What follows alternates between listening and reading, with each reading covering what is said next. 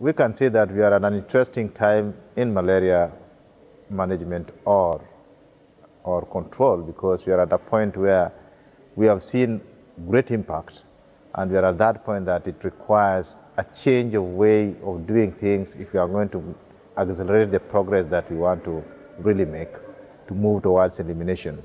And we are always at that breaking point that if we don't do the right things, we might end up with a resurgence. And I think it calls upon all the researchers, the policy makers, and the advocates to make sure that we are in sync in where we want the whole fight against malaria to be. Don't look at malaria as the disease.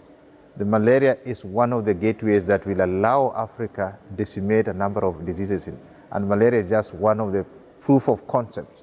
And if we do it well, we'll more or less surmount a number of diseases that we have prevalent in Africa. And this is investment for the economy.